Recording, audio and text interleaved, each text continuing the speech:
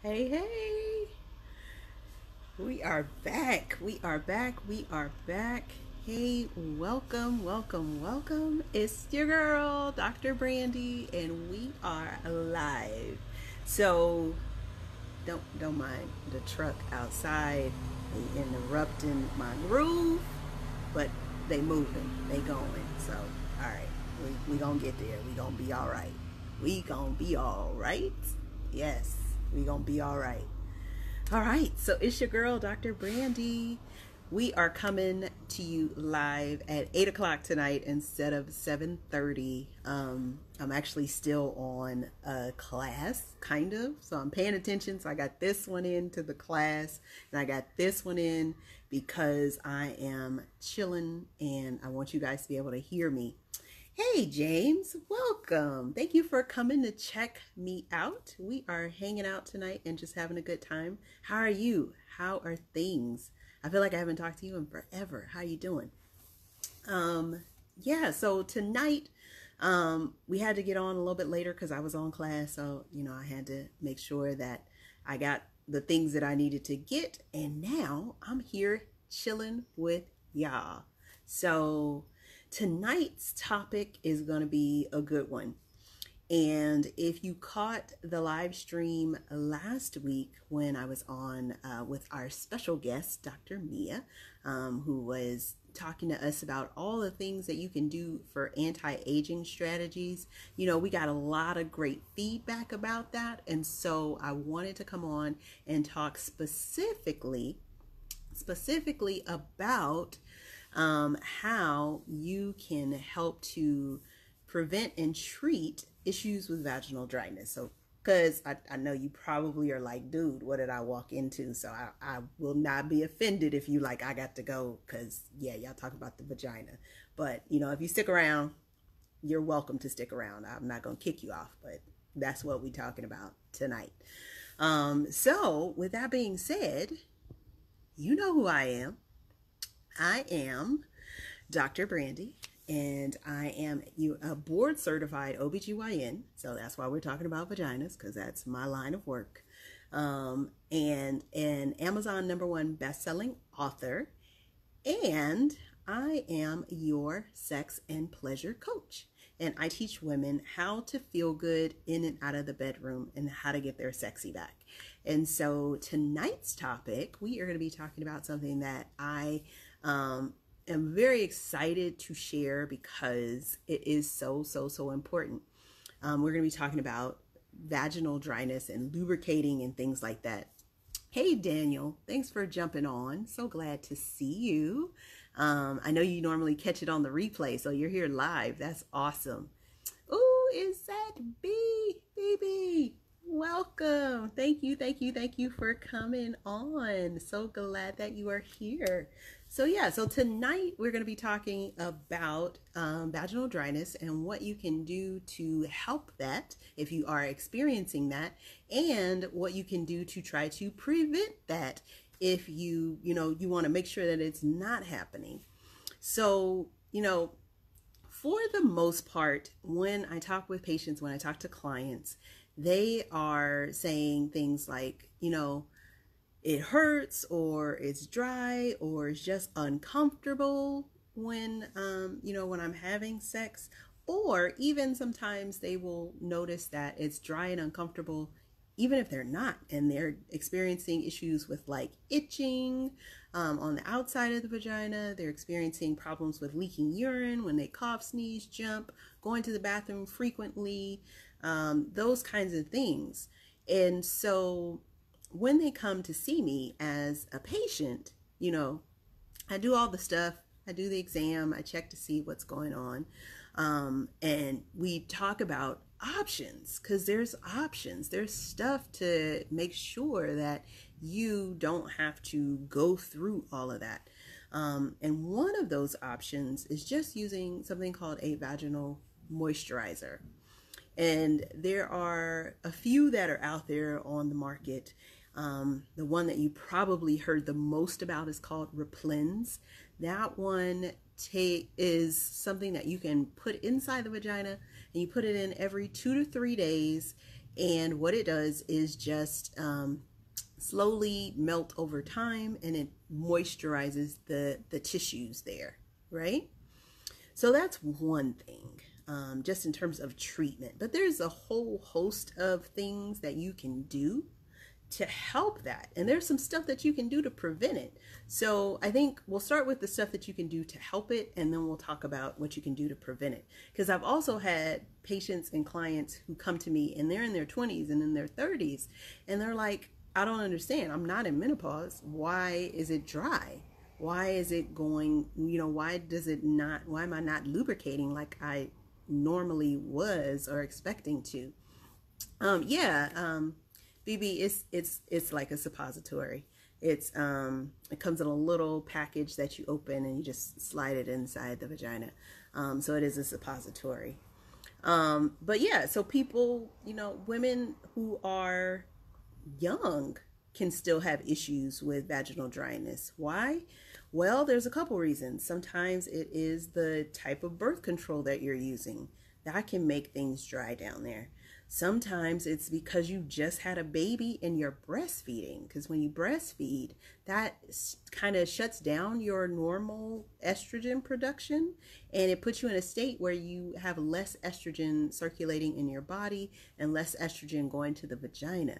And what's happening is that the less estrogen that's going there, the less stretchy the tissues are, and the less lubrication that can come to the area. Hey Tamika, thanks for jumping on. So glad to see you. I know we're coming in late. This is Dr. Brandye After Dark right now. So we're talking about lubes and vaginal dryness and what you can do to treat it and what you can do to prevent it. So we're talking about the treatment stuff right now. And why it can happen when you're young versus, it happening when you get older. So there are a few different things that can make you lose your estrogen level or make it go down, and make things drier. So birth control can do that. Being postpartum and breastfeeding can do that. But something else that can do that you wouldn't even think about is not drinking enough water. If you don't have enough moisture in your body, you won't be able to make a lot of lubrication. So you got to make sure you're getting your 8 to 10 glasses of water. Or another way to calculate it is to take your weight and divide that by 2. And you drink that amount in ounces of water a day. Now I'm going to warn you about this right now. When you start that, the first 3 or 4 days, your body's going to be like, what the? And you're going to be in the bathroom because your kidneys are like, why are we getting all this water? We got to get it out. We got to get it out. But then your body will equilibrate and things will settle down and you'll be okay. So, and you can start gradually increasing the ounces too if you don't want that major, like you going to the bathroom every 20 minutes because you're drinking all this water. So just increase it gradually. Oh, BB says she finds that condoms do that with the certain brands. Yeah, sometimes. And it may be that it's causing irritation because of the spermicide that's on the condoms, or the other lubricant that's on the condoms. That actually may be more of the issue as opposed to vaginal dryness. But you know what, BB? We can talk offline and you can tell me, but sometimes it can be the issue. It's more of an irritation that's happening to the vaginal tissues as opposed to it being an actual dryness where you're not making enough lubricant. Hey, Dr. Hassan, thanks for jumping on. Okay, yeah. So you can have vaginal dryness at various stages and ages. There's stuff you can do about it. One is just if you're having dryness and it's not associated with sex, but you're noticing, the tissues are irritated and itchy and things like that. First, go see your doctor to get checked out and make sure you don't have an infection like bacterial vaginosis or yeast infection or something like that. And then, you want to, if all of that is fine And it looks like the tissues are well estrogenized, meaning that they're nice and this rosy pink color. They're stretchy and elastic. You're not noticing kind of that sandpapery feel. Then it may be something else that you need to do, and you can start with just a vaginal moisturizer. Hey, Diana, thanks for jumping on. So glad to see you. And so that's the first place to start, with a vaginal moisturizer. Now, another option for vaginal moisturizers is using organic coconut oil.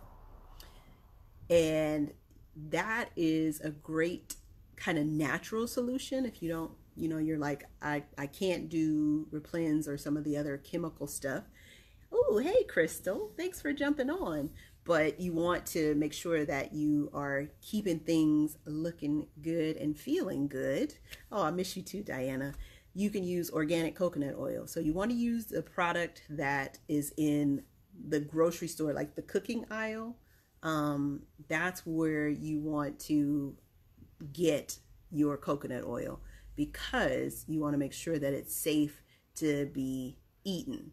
Because you just never know. There could be some other things that are happening that you want to make sure you don't get your partner sick if some other things are happening, right? Right. So you got to use organic coconut oil. You can use olive oil too. I'm just not a big fan. I love the coconut oil because it makes me think of, being on the beach and, pina coladas and stuff like that. So that, helps the mood, as opposed to, olive oil. I'm thinking about Italian food, which may or may not be a bad thing if I'm hungry and I want to eat some food first to, get my energy up. But that's a whole other conversation. I digress. Anywho, coconut oil or organic, so that you can make sure that it's safe to put on your tissues, as well as to have your partner to consume it if it happens to go that way, right? And we were talking about, if you missed it, we were talking about oral sex facts and fictions this past Saturday with the virtual pleasure principles class. So we were talking about oral sex and how to make it good and how to make things taste good and all of that. So if you missed it, you missed it. I might be convinced to do it again if enough people are like, yep, I want to hear that. So if you want to hear that, put yes in the chat, or I'm in, or something. Put that in the comments, and we'll see about resurrecting that class, because it was good. It was good. So yeah, so Replens, organic coconut oil, olive oil, those are all great moisturizers. BB said, damn it, she missed it. Girl, it was good. It was good. And so those are great things to say, okay, let's just keep the tissues moisturized, right? But what about when you're actually in the middle of it? Like, you're like, I need something because we are about to get busy. What can I use?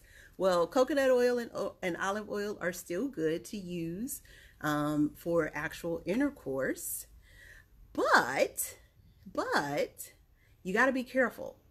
Now, if you are using latex condoms, you can't use the coconut oil, because it'll break down the condoms, and then you will end up with the pregnancy risk and the risk for sexually transmitted infections. So that's the first caveat. You can't use those with latex condoms. The second caveat is you can't use organic coconut oil with silicone toys. So toys that have the silicone or medical grade silicone on them, you can't use the coconut oil for that, because it'll break down that material. And then you bought this nice toy and you like this toy, but now because you put the stuff on there, it's jacked up. You can't do that. You can't do that. All right, so BB and Diana said I'm in. All right, so we might have to do it. We might have to do another class. So yeah, so you got to be careful with condoms and with toys, with using those. All right. So then another option is a good water-based lubricant or silicone-based lubricant. So both of those are great, But if I had my rathers, if I had to say which one I think you should get, if you're going to be in the shower or in the tub and doing some tub play or shower play, get the silicone-based one. Because the water-based one, it ain't going to do you no good. You're going to be in there like, what? Dr. Brandye told me about this lubricant, and now I'm in the bathtub, in the shower, and it ain't working. I didn't tell you to get the water-based. I told you to get the silicone-based. Now, silicone-based is more expensive, but one, you can use it in water. Two, it lasts longer. So, you know, the title of this live, Slippery When Wet, that silicone, the silicone-based lubricant is what's going to get you to that slippery when wet. So you want the silicone-based one. It stays slick and slippery for a much longer time. So you have to reapply it less often, right? Because who wants to be in the middle of it and he got that good stroke and you like, wait, it hurts. I need some more lubricant. So you need the silicone for those reasons. Now the water-based is still good, but it gets a little sticky, a little tacky, quicker. It gets that way quicker. And so, you know, what are some good brands to consider when you're in the market for a good lubricant? I am not a fan of KY. Not a fan. I do not like it. I do not like it. I do not recommend KY. One of the good over-the-counter ones is Astroglide. Even their water-based one is really, really slippery and slick. So I like Astroglide. I like a brand called Wet. Their Platinum series is really good. And that one's a silicone-based one, so I like that one. There's well, you guys know how I feel about Lilo toys. And Lilo has a good lubricant too. Their lubricant is pretty darn good, especially for my perimenopausal and menopausal ladies. The Lilo is awesome. Their personal moisturizer. And then finally, now, like literally this year, there is now an FDA approved lubricant called Momentum Intimacy. And that one was developed by an OBGYN, not me. I wish it was me, but not me, but it was developed by an OBGYN. It is FDA approved, meaning that they went through the process to make sure that this is safe for you to use, safe and edible. It's safe. It was created by an OBGYN, so it's not going to give you no yeast infection or BV or cause you irritation or any of that stuff, right? So this lubricant is thebomb.com. So if you want to know more about that, let me know. Private message me. If you got my number, text me, call me, because we can talk and I'll tell you about that lubricant. But that lubricant is thebomb.com. So then they have a water-based variety and they have a silicone-based variety. So if you want some more details, yeah, hit me up and we'll talk. We'll talk because it's good stuff. Yep, those are the lubricants. So now we want to talk about what we can do to prevent some of these changes. Because, and this company, for the Momentum Intimacy, they are Black owned. They are Black owned. So you can get it from him. You can get it from that brand. Yes. I stand by that product. Yes, it's good. It's good. So those are some of the lubricants that you can use during sex. But how can we prevent some of these changes? Because wouldn't it be better to prevent it than to have to treat it? That's what my thought process is. So one is just recognizing and knowing that there's stuff that you can do to prevent it. Not all doctors know about it. Not all gynecologists even know about it. And so one of the things is just to regularly use the vagina. And what I mean by that is having regular sex or using sex toys, because that stimulation actually keeps the blood flow going to the tissues, and that is what helps with the lubrication happening. So when you lose estrogen, when you don't have enough estrogen, if you haven't already kind of built up the tissue and it's like, yep, this is what we're doing and we're going to keep doing that, you know, the tissues will start to collapse, the blood vessels will start to collapse, and as you get older, sometimes the blood vessels will not work as well. And so you're not getting enough blood flow to the vagina, to those vaginal tissues. So when you don't get enough blood flow, that's actually what is creating the lubrication. So if you're not getting enough blood flow, then you're not going to get enough lubrication. So you got to make sure that that area is getting stimulated on a regular basis. And if you need any recommendations for toys, either for yourself or for, you know, just you, if you're going to do some self-play, or if you want to use something with your partner, because there are so many toys, so many things. I'm sorry, I get excited when I talk about it because there's so many things. This week I got a box from Lilo of some of their new stuff, so I'm super excited to give you guys some recommendations about some of their new stuff. So if you want to know, just let me know. Get in contact with me. We got some stuff to talk about. If you want, you could even get on my schedule at drbrandyeobgyn.com, and we have a quick little strategy session so I can hook you up and tell you, you know, what to get, what you need to get, and all that stuff. But yeah, so you can use toys, or with your partner, just have, you know, some regular sexual activity. And that is so important, so important. Now, if you caught me yesterday with my live, we were talking about how there was a new study that came out that said that people, men and women, are having less sex these days.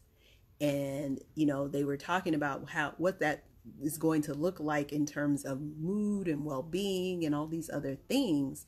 And, you know, they even mentioned, which I already know and I talk about a lot, how great sex and great orgasms help to extend your life. They help you to live longer because they help you to decrease your stress and to sleep well and lower your blood pressure and all of these benefits that, you know, come from great sex. And so, you know, people are looking at that now and trying to figure out like what's happening, you know, and why and how and all of that other stuff. So it's important. It's important for you to take care of that aspect of yourself, because it literally is part of your life force, your vitality. So, you know, that is part of the reason why I'm so passionate about these topics when I'm talking about it, because I know that it has the power to transform your life. And it's not just, you know, sex is inserting tab A into slot B and you have a good time. There's more behind it. There's more to it. So that's why I'm talking about it. And that's part of why I have my mission that I do. So you need to be having sex. You need to be having regular sex so that you are helping to keep the vagina in tip-top shape. So that's one. Second thing, you can use something called hyaluronic acid. Now, the name of it, one, is a mouthful. Two, you think acid, why am I putting acid on my vagina? That's a no-no. But hyaluronic acid is actually something used in beauty products, and we use it typically on our face to help to plump up our cells and to make things look younger and have a glow and all of that stuff. And so hyaluronic acid, it comes as a suppository, BB. Don't trip. It's not actual acid. I'm not advocating for you putting acid on the vagina. That is abuse. No, we will not be doing that. But you got to put the hyaluronic acid so that it keeps the tissues nice and plump and full, It helps to keep that blood flow going to the tissues, and it helps with lubrication because it's drawing moisture to the tissues as well. So the hyaluronic acid is the business, and it's especially good as a preventative. It works when if you're in the perimenopausal or the menopausal transition, but it is much more effective if you start it before you encounter the vaginal dryness. So that hyaluronic acid is the business too. Then prevention wise of things, so just being regularly sexually active, the hyaluronic acid, you can sometimes get a little bit of estrogen or DHEAS. Generally that DHEAS has to be compounded, so you would have to talk to a doctor and they would have to give you a prescription to take to a compounding pharmacy to have that created for you. And then it comes as a cream with an applicator, similar to if you're old school and you've used the 7-day like Monistat cream for a yeast infection, similar to an applicator like that. And you would put that in, a couple times a week just to keep the tissues maintained. So that's an option too. So yeah, those are the things. I think that's a good amount of stuff to think about and to chew on, I think. So what I will say is, if any of that, piqued your interest and you want to hear a little bit more, or if you have a specific question, jump on my schedule, Dr. Brandye, OBGYN.com, and let's talk about it. I can we can get into a strategy session, and in 20 minutes, we can have a plan. We can have a plan for you. So you'll know what you need to do to prevent some stuff or to help some stuff if you are already having issues. And we'll teach you, what you need to know to keep yourself safe so you're not getting yeast infections and BV and other issues, because nobody wants that. Nobody wants itchy, smelly vagina. Nobody. Okay? So get on my schedule, Dr. Brandye, OBGYN.com, and we'll talk, right? All right. So I'm going to get out of here because my class is still going. So I got to get off of here and go back to class. But I will talk to you guys soon. And I'll keep you posted about the next oral sex facts and fictions class, since you guys want to get in, and we'll do that. Okay. All right. So take care. Thank you all for showing up and hanging out with me. Thank you, BB. So glad to see you. Tamika, Diana. Who else was on here? We had Dr. Hassan. We had Crystal on here. Thank you, Crystal, for showing up. I miss you too. Yeah. So we are good. We had Daniel on here, and we had my cousin James on here. So yeah. So I will see you guys next time. You know who I am. I'm Dr. Brandye, board certified OBGYN, Amazon #1 best-selling author, and your sex and pleasure coach. And I teach women just like you how to get your sexy back and how to feel good in and out of the bedroom. All right. I'll see you guys next time. Bye.